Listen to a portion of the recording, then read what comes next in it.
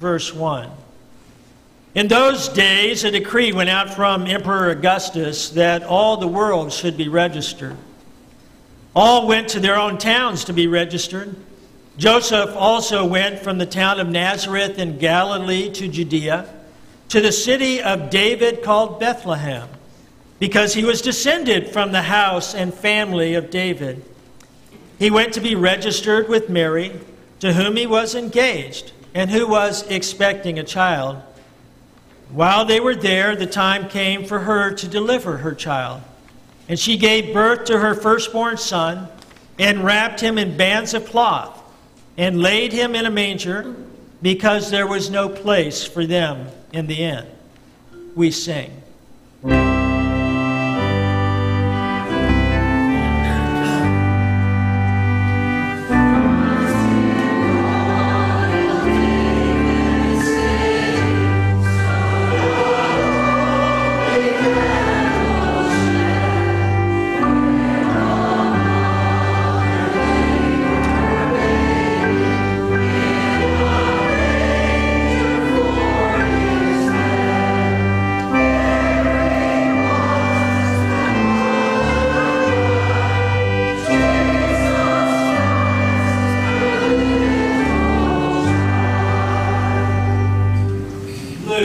Chapter 2, verse 8.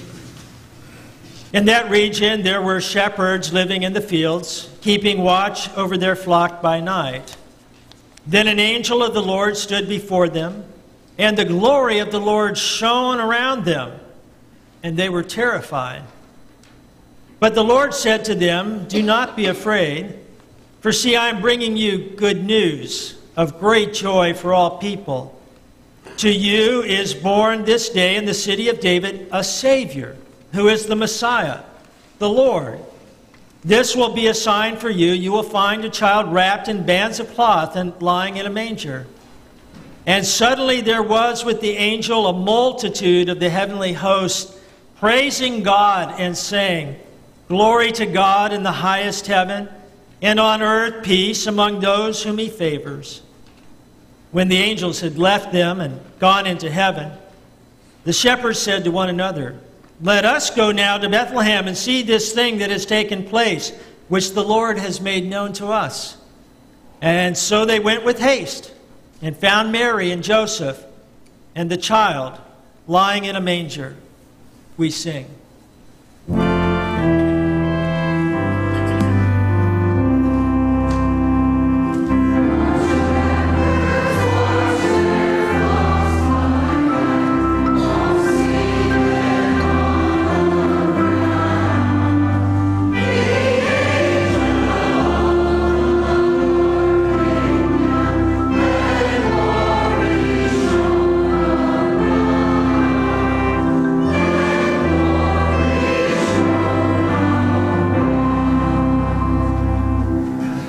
Matthew chapter 2, verse 1.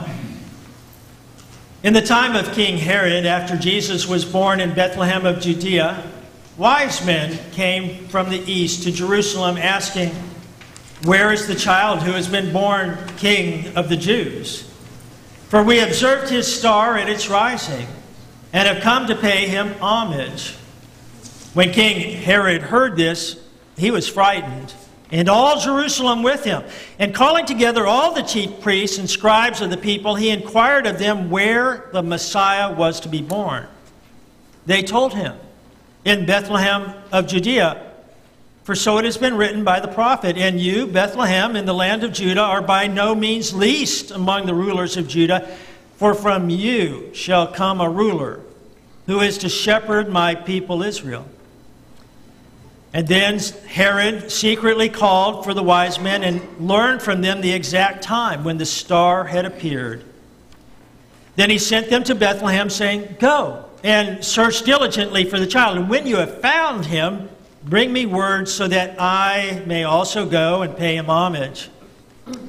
When they had heard the king, they set out, and there ahead of them went the star that they had seen at its rising, until it stopped over the place where the child was. When they saw that the star had stopped, they were overwhelmed with joy. On entering the house, they saw the child with Mary, his mother, and they knelt down and paid him homage. Then, opening their treasure chests, they offered him gifts of gold, frankincense, and myrrh. And having been warned in a dream not to return to Herod, they left for their own country by another road. We sing.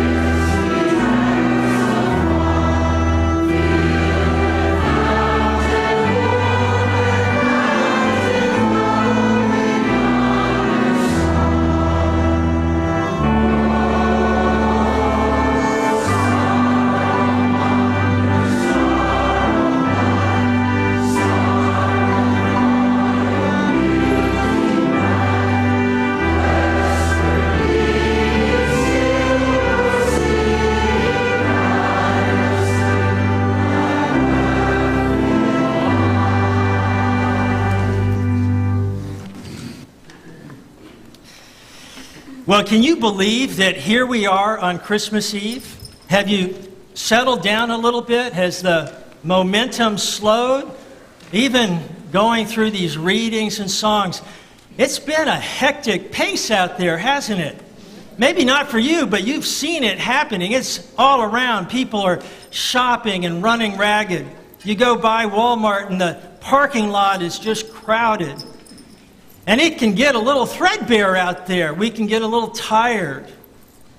And it's a time for traveling, and tired traveling is no fun either. And maybe some of you have traveled to be here in Sebastian tonight. I heard of one traveler went to the airport, and he was tired, and the clerk at the counter was obviously beleaguered, and he put his suitcase up on the baggage scale, and he looked up, and there was some mistletoe hanging up there. And he said to the clerk, "What's this about?" He said, "It's Christmas. It's time to kiss your bag goodbye."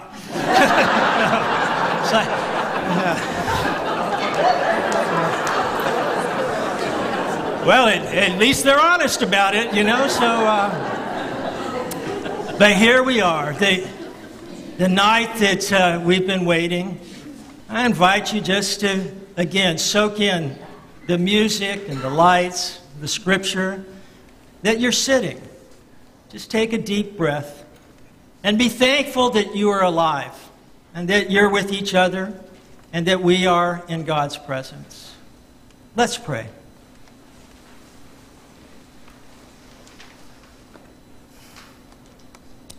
You are a good God, and you have visited us full of grace and truth.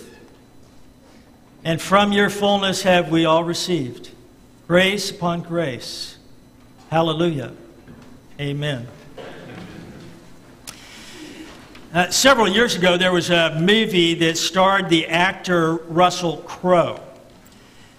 He played in it a betrayed general, and this general had a true emperor who was also treacherously betrayed. That general was not only fallen, but Maximus, the general, his family was cut down.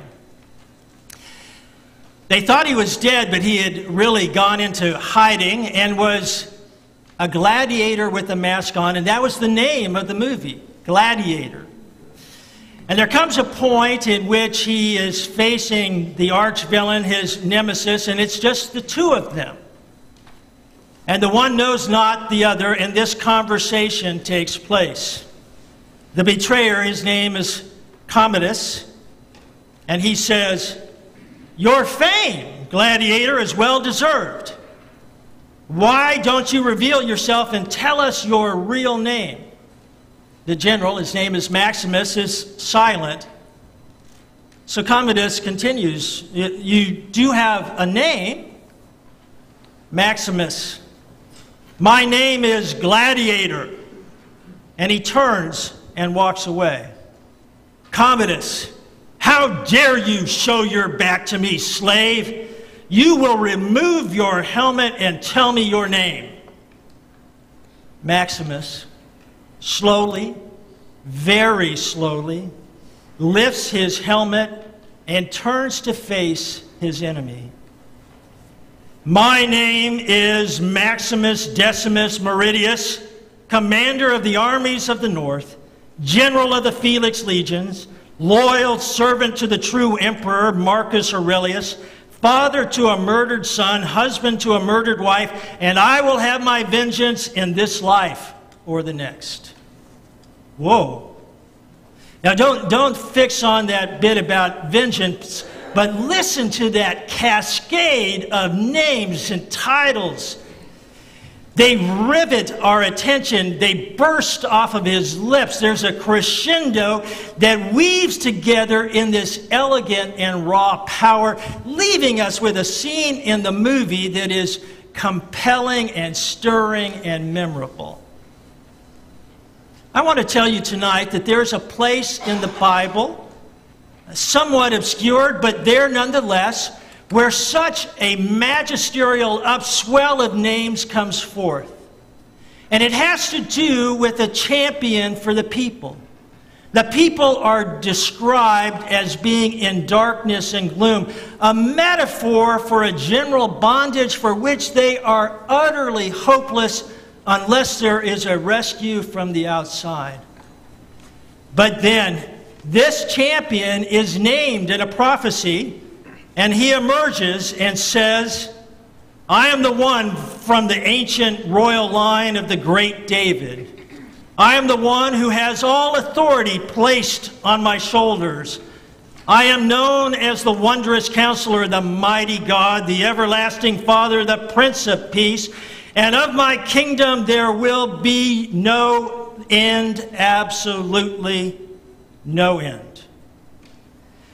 But before this impressive roll call of names in this obscure part of the Bible, there is a little word, just a little word, the word Son. For unto us a Son is given. For unto us a Son is given. You see, somehow the God of heaven and earth took his heart, wrapped it in human flesh, put it inside a virgin's womb in the shape of a son. He took his heart, wrapped it in human flesh, put it in a virgin's womb in the shape of a son. You know, sometimes when we talk about our visiting with other people, we'll say, well, thanks for sharing your heart with me. And what do we mean by that? We mean something like, well, you've been candid with me. You've shown me some of your true thoughts and feelings. You've revealed yourself, and I appreciate your authenticity. Another time, a man will say to a woman, or a woman will say to a man, I give you my heart. And it's a little bit more than you've revealed some thoughts and feelings. You're saying, I entrust my person to you. I commit myself to you. On this night, 2,000 years ago, it all started with a son where God shared his heart, where God gave his heart. He enfleshed his heart, put it in a virgin's womb in the shape of a son. I'm not sure we realize how massively complex this is, how startling the ingenuity to pull this off. Back in 1961, Yuri Gagarin, Russian cosmonaut, had been into outer space. He was steeped in the atheism of the former USSR. And when he returned from space, he gloated with these words, my atheism has been confirmed. I looked and looked, but I didn't see God.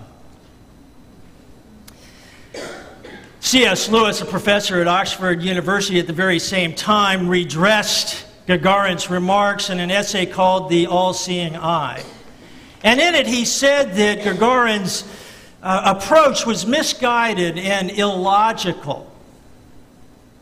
For you see, God wouldn't relate to us human beings the way somebody living in the second floor of an apartment building would come down and visit with people on the first floor of an apartment building. It just wouldn't be that way. If you want an analogy for the way it would be like Shakespeare trying to relate to Hamlet.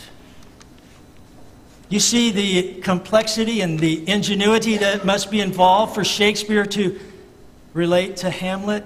After all, Hamlet's whole story, his figure, everything his thought is created by this one. How is he to know a Shakespeare who has created everything that he is and thinks?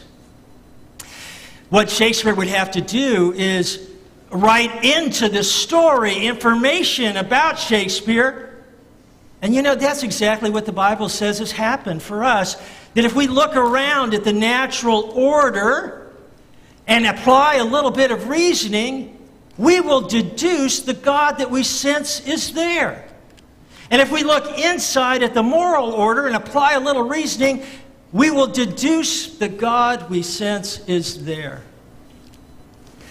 But God isn't just giving us information. He's wrapped his heart in human flesh in the shape of a son. And a heart is different than an algorithm or a book. It doesn't say, for God so loved the world that he gave us a book or a formula. He gave us his son. He gave us his heart. And when you give somebody your heart, that's of an entirely different order. It's not something you can delegate and say to your secretary, would you please take care of this? It's something you have to do yourself. So how does God take his heart and bring it, as Shakespeare, to a Hamlet? How does he bring it to us? Another person at Oxford was a lady by the name of Dorothy Sayers. Dorothy was actually one of the very first women to ever graduate from Oxford. She was a plain lady. She was a writer. She actually wrote detective novels. Very famous for a series called the Lord Peter Wimsey Detective Novels. Lord Peter Wimsey was an aristocrat, and he was an okay kind of guy. He needed some help. He was lonely in some ways, but he would solve the problems. He would do his sleuthing. And somewhere along in the series, though, entered a character by the name of Harriet Vane. Harriet Vane. And Harriet started helping Peter with his cases. And they became friends. And they eventually fell in love. And they got married. And they helped each other through the rest of all the series of novels. Did I mention that Harriet Vane, when she entered into the story, that she was a rather plain lady? That she was one of the first ladies to ever graduate from Oxford? That she wrote mystery novels? You see, what so many think has happened is that Dorothy Sayers looked at the character she created, Lord Peter, and saw his need and loved him, and then she wrote herself into the story so that she could love him. Friends, this night, 2,000 years ago, we say it all started with a son, where God took his heart and wrapped it in human flesh, put it in a virgin's womb in the shape of a son. He brought his heart into our lives. And it's a wonderful thing to think, well, Dorothy Sayers wrote herself into the story. But so many have observed this. John Ronald Reuel Tolkien of the Lord of the Rings series, Professor Reynold Price at Duke University, they all comment that the very best of our stories, the very best of human stories, point to the real story. It all started 2,000 years ago on a night like this when he gave us a son. His heart wrapped in human flesh, put in a womb in the shape of a son. And when he did that, he did something singular. You see, history is littered with men who would be gods, but there is only one who is an infinite God who would be a man. Jesus the Christ, the heart of God. And religions have all kinds of gods. Some are impersonal and some are personal, but all of them, impersonal or personal, are above and beyond. But only in this one, Jesus Christ, do we find one who has come into our experience. He's within and among. And religion after religion will advise, go and do this, and go and do this, and you'll see God. But in the Christian faith, we find Jesus announcing this news. I am Emmanuel, God with us. And I know what it's like to walk in your shoes and live in your home and be in your world. You know, there is a big difference between advice and news. You know that, don't you? See, advice is you should do this, and news is this is what's been done. Advice is you should implement this, and news is this is what's happened. Advice is you should try and do this, and news is this is what's occurred. Vastly different. You see, if an army was coming against a city in ancient Greece to invade it, the military advisors would say to everybody, build up the ramparts, put the trenches here, the archers there. This is what you have to do. But if your king intercepted that marauding army and defeated it, now you have news about what has occurred, what has happened. There is no longer an advisor who comes and tells you what you have to do. You live on the basis of an event and a news that has happened. The one who would bring that news was called an angelos. It's the word we have for angel, a messenger. And this night, 2,000 years ago, it all began with the sun, where angels came and said, I bring you great tidings of good advice. No, he came and said, I bring you great tidings of good news. The true story has happened. The champion has come. God has taken his heart, wrapped it in human flesh, put it in a womb in the shape of a son, and says to you and to me, for God so loved the world, he gave us his son. And that is good news. Amen. Live on the basis of the great tidings of great joy. This good news, we pray.